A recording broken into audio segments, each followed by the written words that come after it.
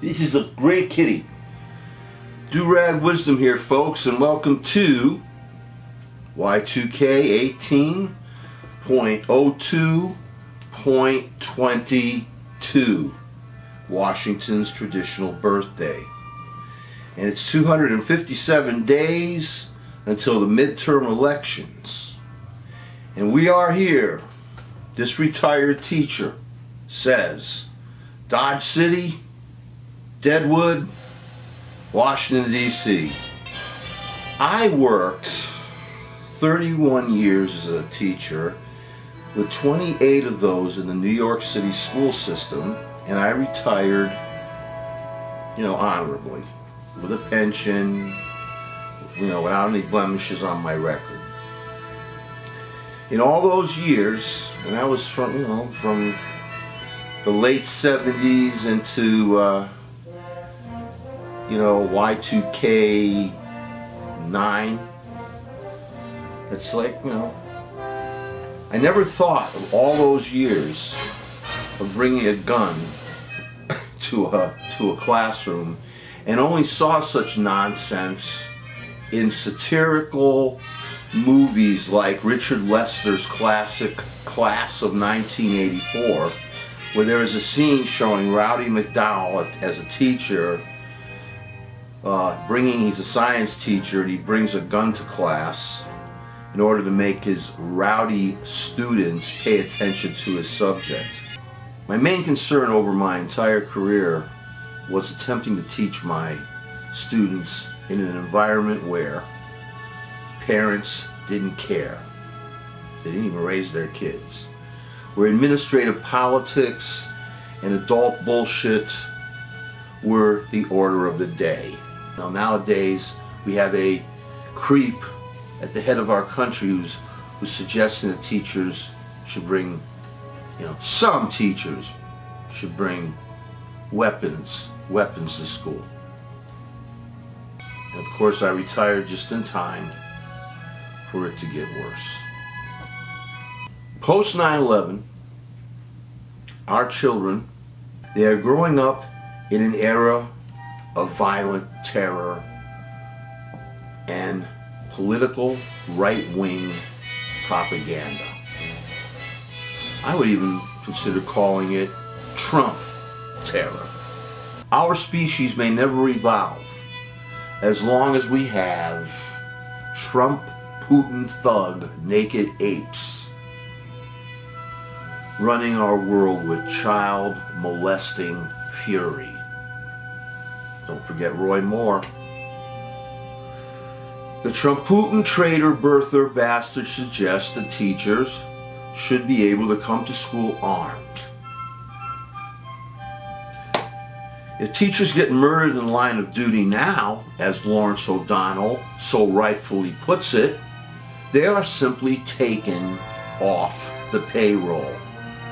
O'Donnell thinks that teachers should literally get combat pay because they are expected to lay their lives down in the event something violent happens in a school. Teachers are not hired to be armed guards. They're hired to teach. But this is no longer the normal world anymore. This is the teabagger, terror, Trump era. So the rules are no longer in force. There are different rules now. This is a dystopian, horrific science fiction saga, which I don't know how it's going to end, but it doesn't look good. See you, Jimmy. The world that the Trump terrorism is trying to create is one where we accept the notion, we accept it, of a nationwide gunslinging, Wild West days, Dodge City, Deadwood. Either city if you want it, either town, Dodge City or Deadwood.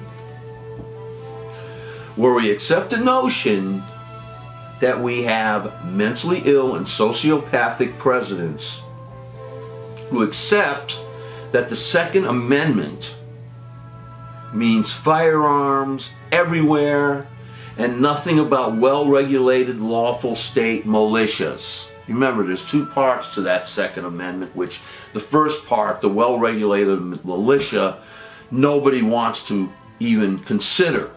When you buy a weapon of death that can be used to kill, to murder, that imagine if you'd have to go for training, required training. Imagine if you would have to go for a meeting every month or every other month. Imagine every 6 months you have to go to an overnight. Imagine that you have to be prepared in the event that your federal government decides to invade your state with unconstitutional lawlessness, that your governor is ready to call on you to be in this state militia, and you have your firearm that you've been trained with. I don't believe anyone out there would want to be a member of a state militia legally. Illegally is one thing, but legally, that's something else. So we now have to simply accept the notion in this maggot, Trump, birther, traitor era that this is the way it is. Guns are going to be out there. The NRA is in charge. They paid off so many politicians, especially Republican slimeballs, sadly. So, if we're going to arm teachers, why stop there? Come on. Let's let the whole nation be armed. Come on, give me a break. These creeps can come out anywhere. Anywhere. I think we should arm transit workers who man our trains and our buses. Arm the service people in our restaurants. You know, the wait people. The chef. Arm clerks in our grocery stores. Arm ushers and concession stand workers in a movie theater. All the movie theaters. You get my drift so far? Come on, it's a good idea. Arm at least half of the tellers in every bank. You don't even need the bulletproof glass anymore. Miscreant comes in there. I believe that we should arm all the major league players of all sporting events, as well as arming those who sell us the peanuts, the popcorn, and the Cracker Jacks. Come on, let's arm us all.